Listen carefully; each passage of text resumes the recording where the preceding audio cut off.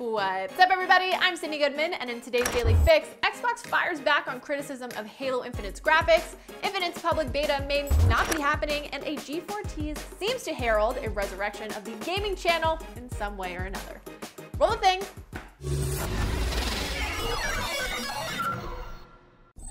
You all love your graphics, and it shows. Xbox revealed some Halo Infinite gameplay yesterday, and many fans were critical of the demo's graphics. Xbox's response was surprisingly swift.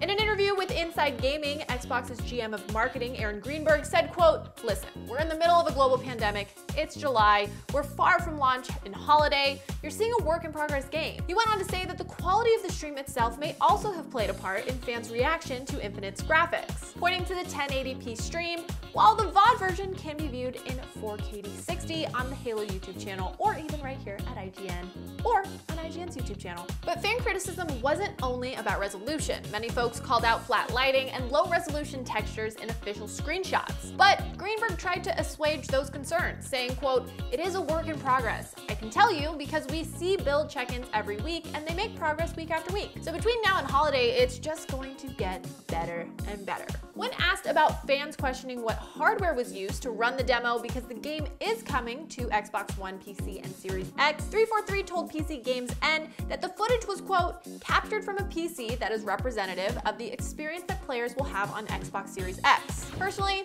I don't need every game to look like it's happening IRL. I'm currently playing Ghost of Tsushima, and that game looks incredible. I appreciate its graphics immensely. But I can also get down with Animal Crossing and many other games with art styles that aren't necessarily trying to mimic real life, so the Halo graphics didn't bother me in the slightest. But I'm someone who was playing with an RX 570 graphics card in my PC up until a few months ago when I finally upgraded to a 1070. But it is a demo, and as Greenberg said, a work in progress.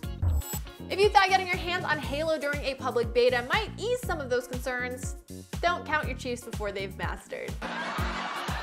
In 2018, 343 said it planned to have an early flighting program for Infinite that would be similar to the early test for Halo the Master Chief Collection. However, plans had to change. Halo Infinite studio head Chris Lee said, quote, "With Halo Infinite, we are also committed to building the game in partnership with our community. But given the unprecedented challenges of this year, we're not quite where we expected to be in terms of broader public flighting." Lee's statement also said, quote, "While not the full program we had envisioned, we have been working very closely with the community on nearly every facet of the project." Lee says that the team, quote, "is still working and assessing options for broader hands-on opportunities before launch," and that 343 Industries will be sharing updates about potential public flights when they can. Finally, Lee goes out of his way to make clear that, quote, "this process doesn't stop with launch.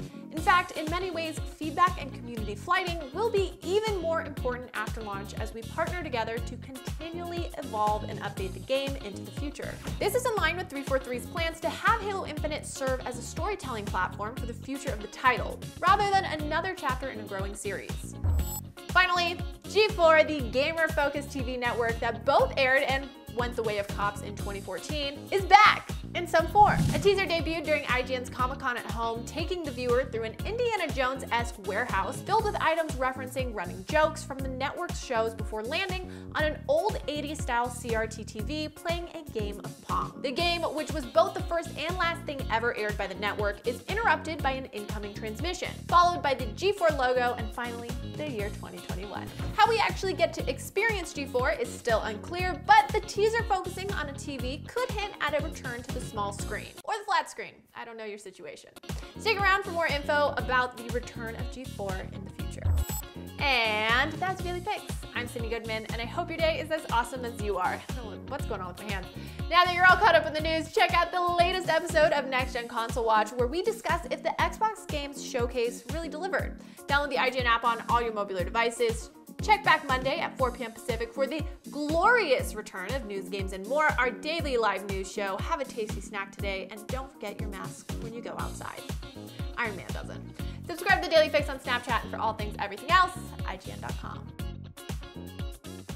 Party on, dude! Summer is here, and with it, the biggest show in entertainment, Comic-Con. And this year, it's on IGN. Starting July 22nd, IGN is giving you a front row seat to the geekiest celebrity panels. I love this show! The coolest merch, the latest trailers, and the biggest reveals from across the world of movies, TV, and comics. Whoa. Catch all 5 days of Comic-Con at home on IGN and IGN1 on Samsung TV Plus.